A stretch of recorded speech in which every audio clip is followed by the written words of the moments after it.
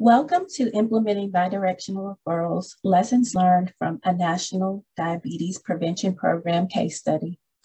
During today's webinar, we will introduce CDC's key efforts to scale the National Diabetes Prevention Program in areas that are underserved.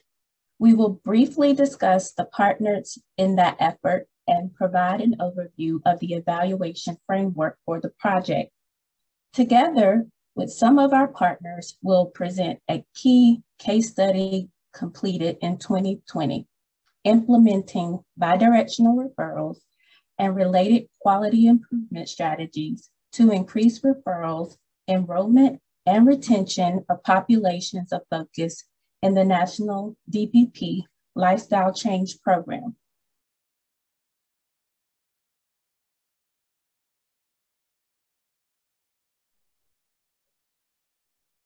CDC's Division of Diabetes Translation funds national organizations to further build the National Diabetes Prevention Program, or National DPP, infrastructure in areas that are underserved and increase the availability of the evidence-based lifestyle change program for all adults with prediabetes or at high risk for type 2 diabetes. This 5-year cooperative agreement, which began in September 2017, funds 10 national organizations with affiliate program delivery sites in at least 3 states. Each national organization has started new CDC-recognized organizations to deliver the National DPP Lifestyle Change Program in underserved areas and enroll both general populations and populations of focus in new or existing CDC-recognized organizations. The populations of focus include Medicare beneficiaries, men, African Americans, Asian Americans, Hispanics, American Indians, Alaska Native and Pacific Islander persons, and non-institutionalized people with visual impairments or physical disabilities. The following organizations receive funding to focus on work to scale the National DPP in areas that are underserved: the American Diabetes Association, American Pharmacists Association Foundation, Association of Asian Pacific Community Health Organizations, Association of Diabetes Care and Education Specialists, the Balm and Gilead Incorporated, Black Women's Health Imperative, Comagine Health, National Alliance for Hispanic Health, National Association of Chronic Disease Directors, and Trinity Health.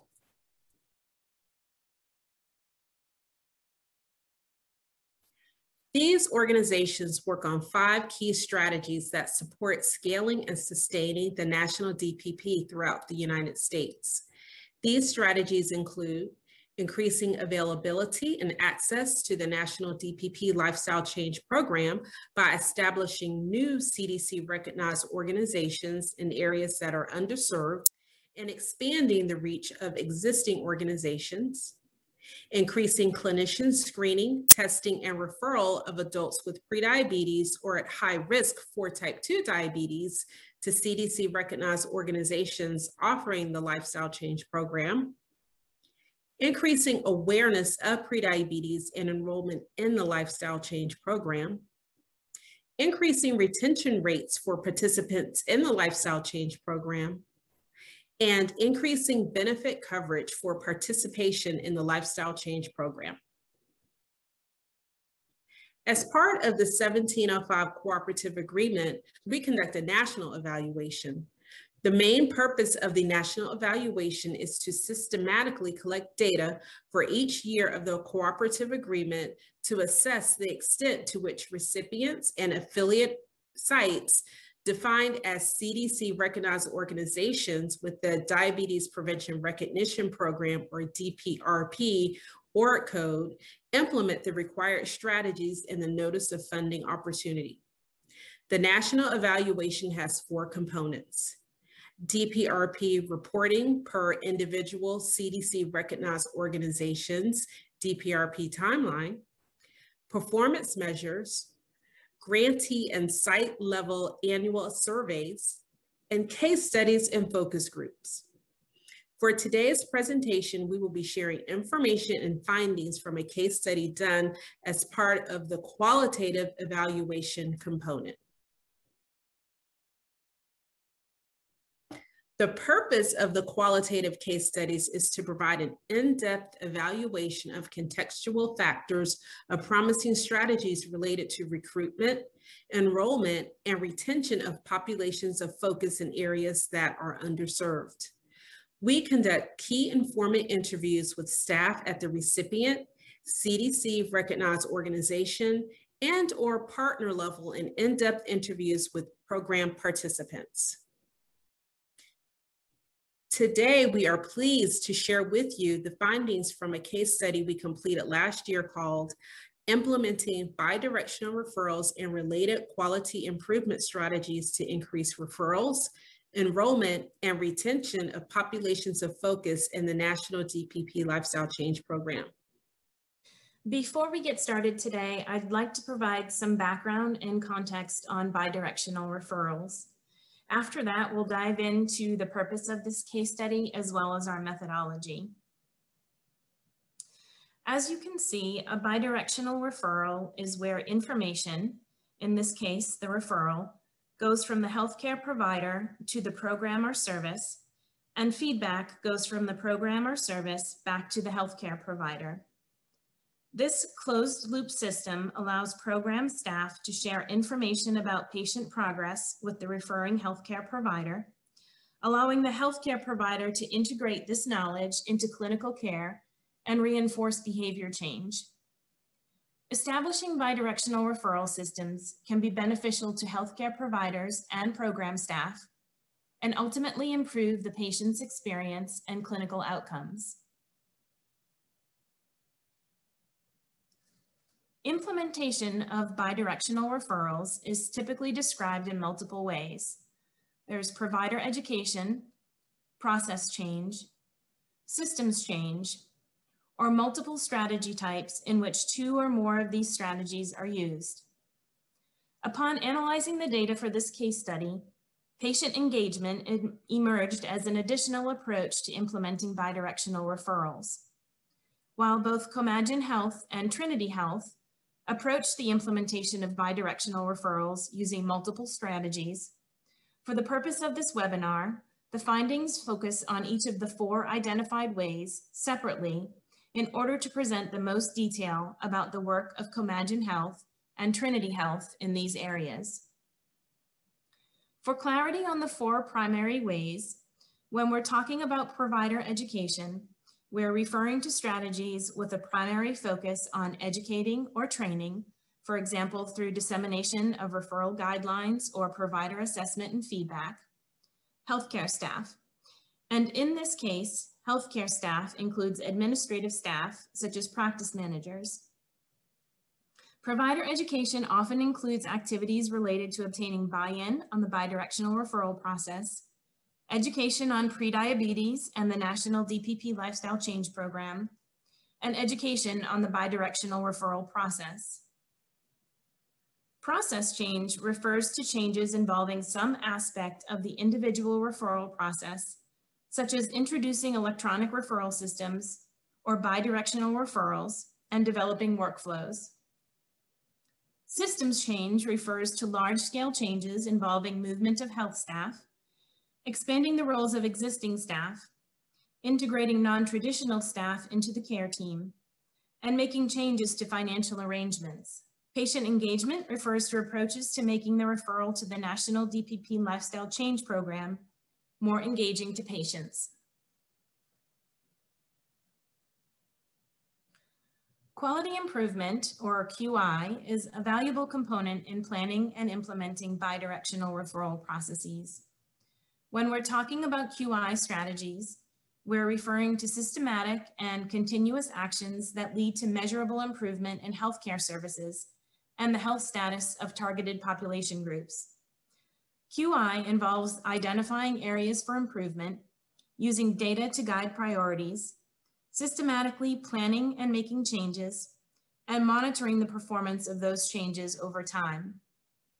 Applying QI processes is an important part of implementing bidirectional referrals. QI can help with establishing the systems and workflows to efficiently implement bidirectional referrals and contribute to improving and refining the identification, referral, and follow-up of patients with prediabetes. So given the background and context on bidirectional referrals that we just shared, the purpose of this case study was really to describe successful approaches and related QI strategies for implementing bidirectional referrals to increase enrollment and retention of populations of focus in the National Diabetes Prevention Program Lifestyle Change Program, and to assess the perceived effectiveness of the strategies used by identifying facilitators, barriers, and lessons learned in this work. To gather data for this case study, between July and September of 2020, we conducted interviews at the recipient, affiliate site, and program participant levels. All interviews were conducted virtually as data collection happened during the public health emergency and travel was not possible. At the recipient level, we conducted interviews with representatives from Comagene Health and Trinity Health. We also conducted interviews with representatives from 5 affiliate sites. Those sites are located in Utah, Oregon, Michigan, and New York.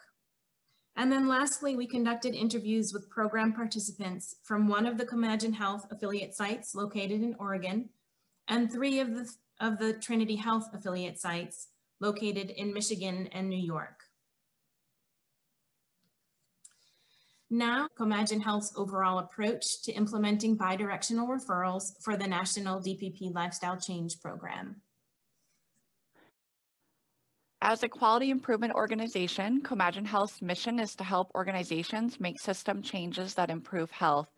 For the National DPP, we use a number of approaches to supporting affiliates and other partners in improving closed-loop referral systems and enrolling patients in programs.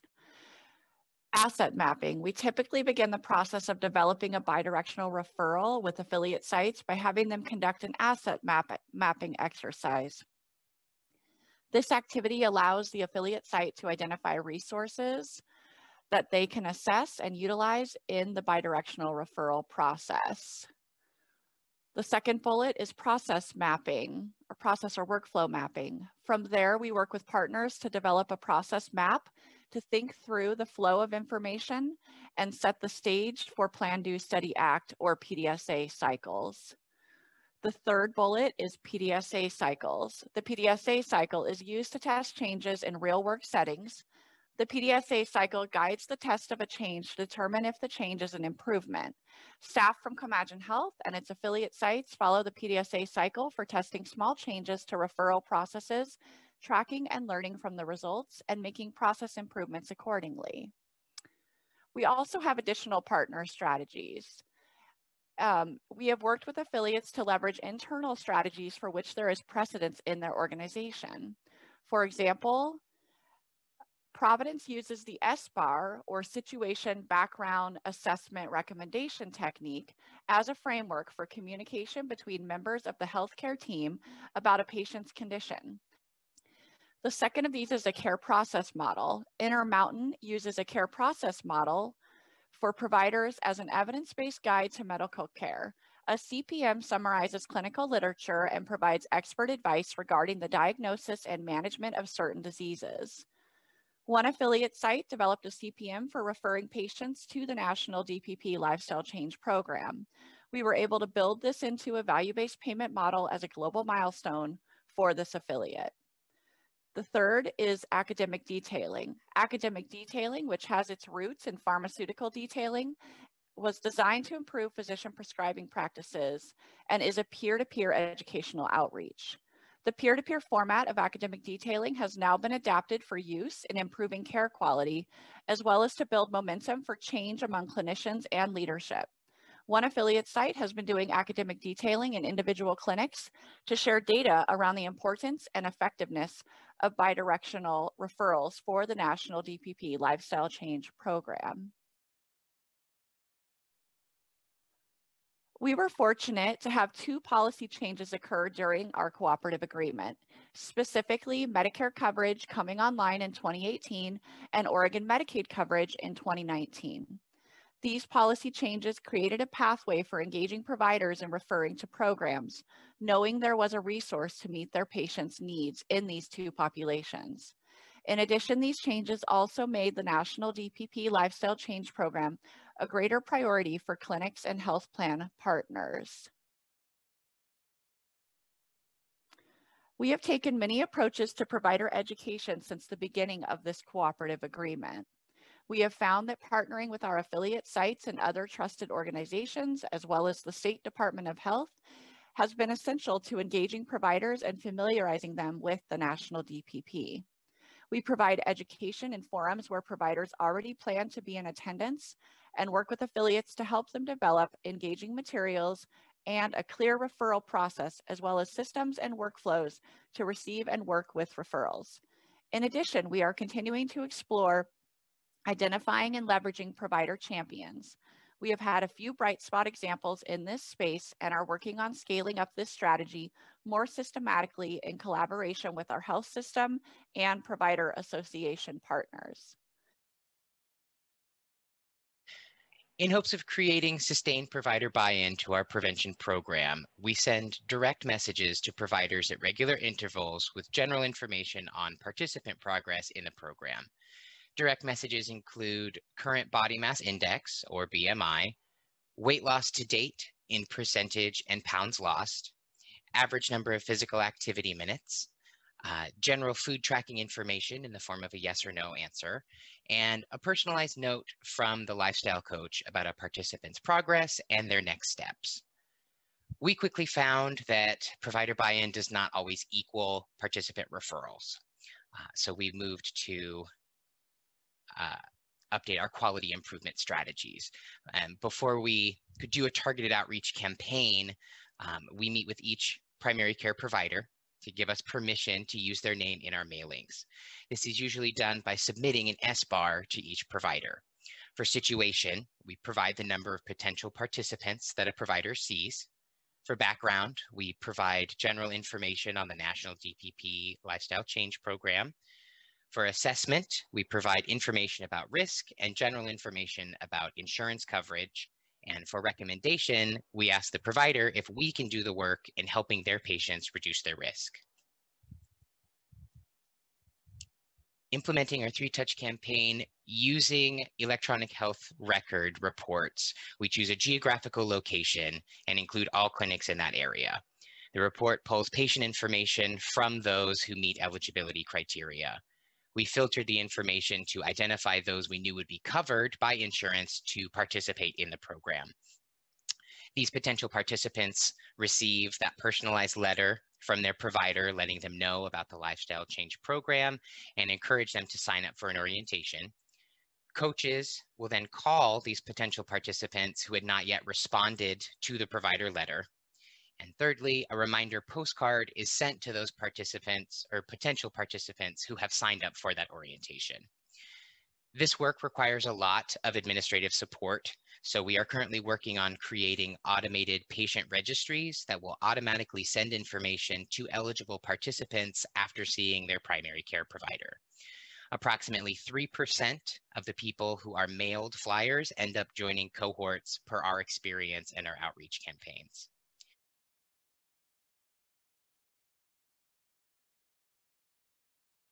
Now, Trinity Health's overall approach to implementing bi-directional referrals for the National DPP Lifestyle Change Program. Trinity Health strengthened the bi-directional communication process using a population health approach to identification, screen, test, refer, and enrollment using a 3-tiered approach: provider education, process optimization, and patient engagement. And we began with educating providers and obtaining buy-in from national and local stakeholders that included care management leaders, provider groups, and executive leadership.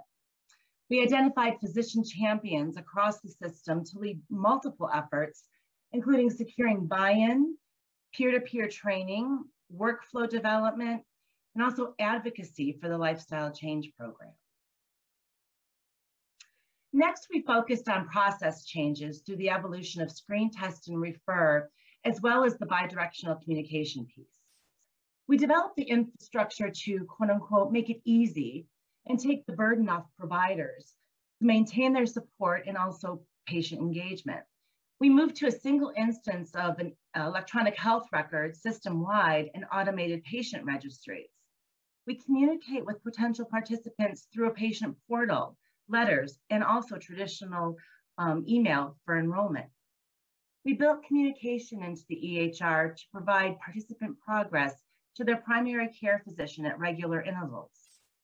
Technology was added so that community-based organizations are able to document into the EHR system, allowing for community partners, such as the YMCA or the National Kidney Foundation, to deliver the curriculum and then document the outcomes.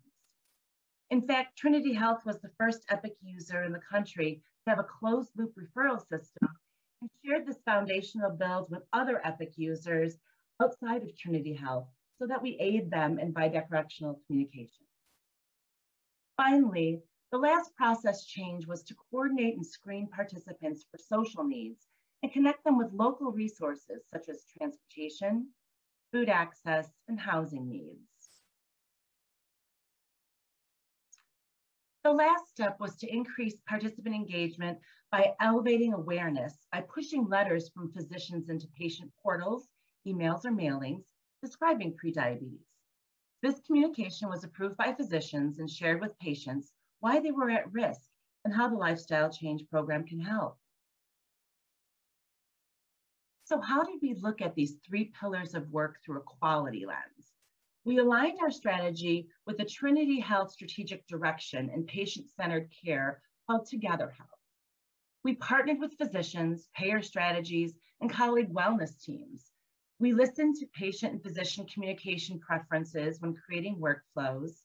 And by acting as an extension of Trinity Health's clinical care team through our EHR capabilities, we made it easy for physicians to optimize patient health. Finally, we streamlined the referral and communication processes using data to track our progress and help inform these improvements.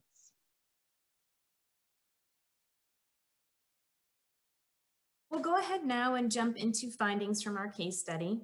And as a reminder, our findings include facilitators, barriers, and lessons learned organized by the 4 approaches to implementing bidirectional referrals. In terms of facilitators related to provider education, recipient and affiliate site staff from both Comagine Health and Trinity Health emphasized that gathering input and having buy-in from both providers and administrators helps ensure successful planning and implementation of the bidirectional referral process.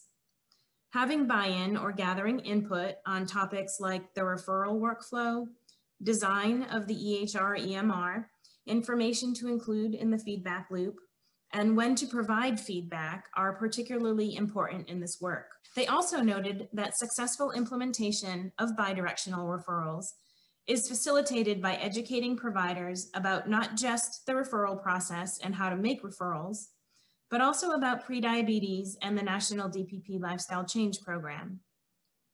They shared that provider education should be continuous and stated that it's particularly helpful to frame their messaging such that it includes success stories about the bidirectional referral process and the positive effects of the National DPP Lifestyle Change Program on patients. Additionally, recipient and affiliate site staff from Comagine Health and Trinity Health strongly agreed that healthcare champions at both the physician and the administrative level play an important role in promoting and educating providers on the referral process, as well as the issue of prediabetes and the purpose of the National DPP Lifestyle Change Program. They shared that having a strong dyadic relationship between program staff and healthcare champions at both the recipient and affiliate site level has been particularly helpful.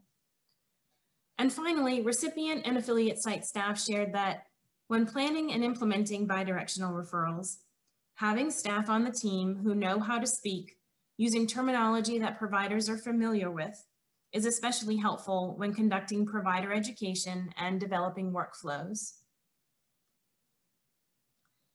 For facilitators related to process changes, recipient and affiliate site staff strongly emphasized that keeping the referral process succinct and easy to understand helps ensure provider buy-in on the process and results in referrals.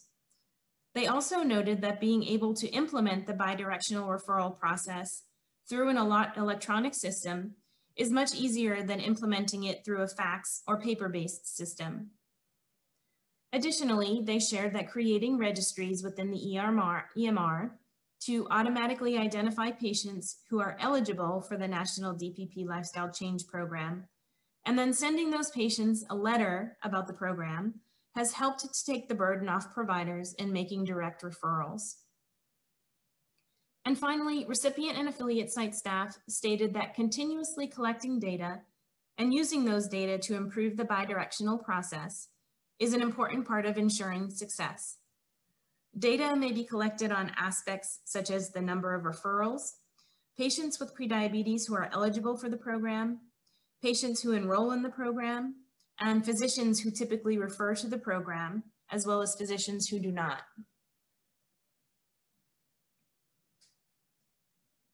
In terms of barriers related to provider education, recipient and affiliate site staff from Comagene Health and Trinity Health shared that providers and administrators' lack of awareness of prediabetes, the National DPP Lifestyle Change Program, payer coverage, the bidirectional referral process, and how to make referrals serve as a challenge in their implementation of bidirectional referrals. They also acknowledged that both healthcare systems and providers are required to focus on many aspects of patient health. These competing demands make it challenging for systems and providers to remain dedicated to implementing bidirectional referrals and continuing to utilize the established referral workflows. In addition, recipient and affiliate staff stated that while providers may initially be engaged in the process, it's common for their participation to diminish over time. Consistent provider education is required to ensure that providers remain active in the bidirectional referral process. And lastly, recipient and affiliate site staff shared that it's challenging to maintain the momentum of implementing bidirectional referrals without having a healthcare champion to promote the work. For barriers related to system changes, affiliate site staff stated that many providers are not likely to participate in the bidirectional referral process if the National DPP Lifestyle Change Program is not covered by payers, or if they believe that to be the case. Affiliate site staff also acknowledged that it's challenging to understand payer coverage. They noted that their standard practice is to call the payer to check benefits if they're unsure if the National DPP Lifestyle Change Program is covered. Even when calling payers, they sometimes receive incorrect information regarding coverage. Finally, recipient staff stated that some physicians may view making referrals to the National DPP Lifestyle Change Program as extra work for which they're not reimbursed or do not receive any incentive.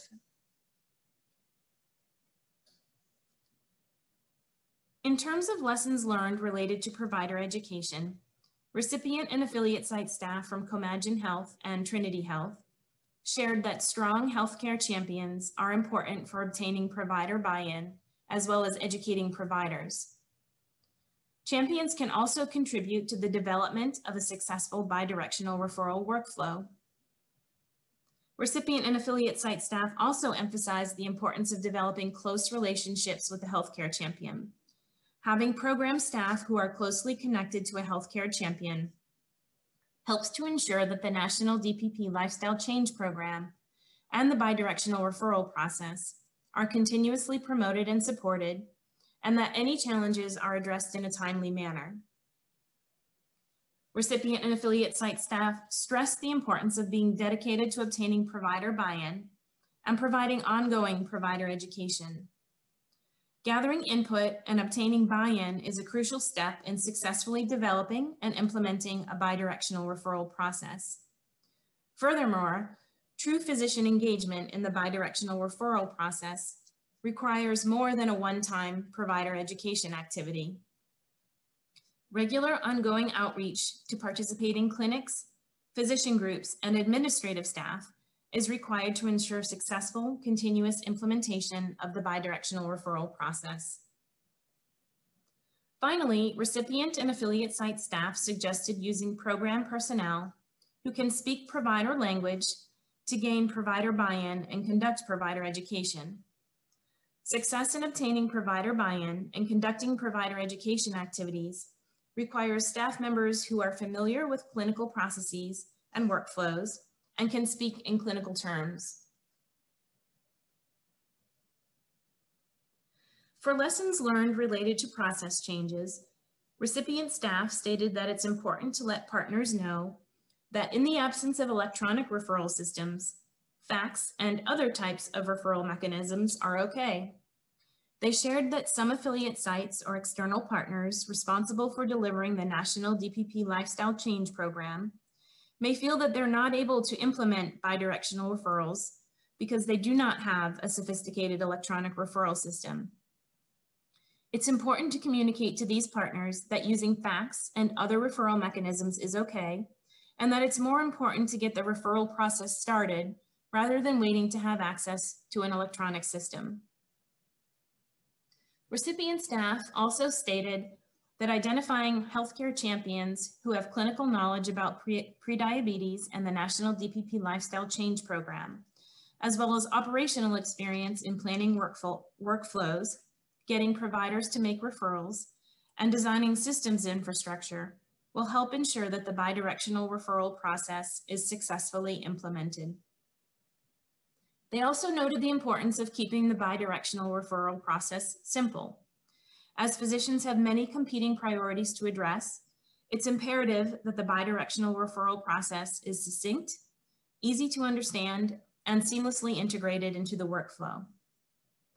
Additionally, recipient staff highlighted the usefulness of having clear written documentation about the referral criteria and process, rather than just providing information verbally. To ensure that patients who are referred to the National DPP Lifestyle Change Program meet the enrollment criteria, they suggested developing and disseminating written documentation that clearly outlines these criteria and the steps for making a referral. This documentation can include workflows or more general guidance materials. Again, workflows should be simple and succinct. Finally, they suggested creating automated patient registries.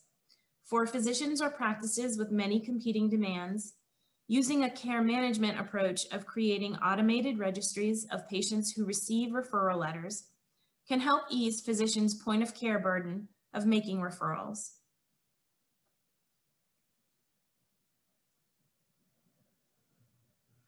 For lessons learned regarding patient engagement, we heard that it's important to commit to patient engagement. Recipient and affiliate site staff shared that while the onus of making referrals falls on providers, the onus of enrolling in the Lifestyle Change Program mainly falls on patients. Patient engagement is therefore an important driver of enrollment in the DPP Lifestyle Change Program and a key factor in successful bidirectional referrals. And then ensuring that the provider making the referral has a conversation with the patient about it and that they're skilled in what they say and how they say it. Recipient and affiliate site staff shared that a patient is more likely to act on a referral and enroll in the National DPP Lifestyle Change Program when the provider making the referral is clear about the purpose of the referral and is knowledgeable about the program. Some affiliate sites have a dot phrase that populates the after visit summary and clearly outlines next steps for the patient as they relate to the program. In terms of lessons learned regarding quality improvement, recipient staff suggested starting with asset mapping. Begin developing the bidirectional referral process by identifying what assets or resources are available and determining how they can be utilized. Assets can include resources like relevant partners, equipment, people, and materials.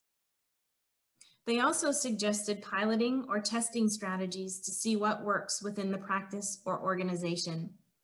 Developing a new strategy Testing it within the practice or organization, learning from the results, and adjusting the strategy as needed helps to ensure success in implementing bidirectional referrals. In addition, they noted that collecting data and tracking results on topics like the number of referrals, patients with prediabetes who are eligible for the program, patients who enroll in the program, physicians who typically refer to the program and physicians who do not, is an essential part of being able to continuously improve the bidirectional referral process. And finally, they emphasize the importance of being dedicated to consistent process improvement and open to change. Recipient staff noted that monitoring and obtaining feedback on what works and what does not work, and then promptly making appropriate changes is an important part of implementing bidirectional referrals.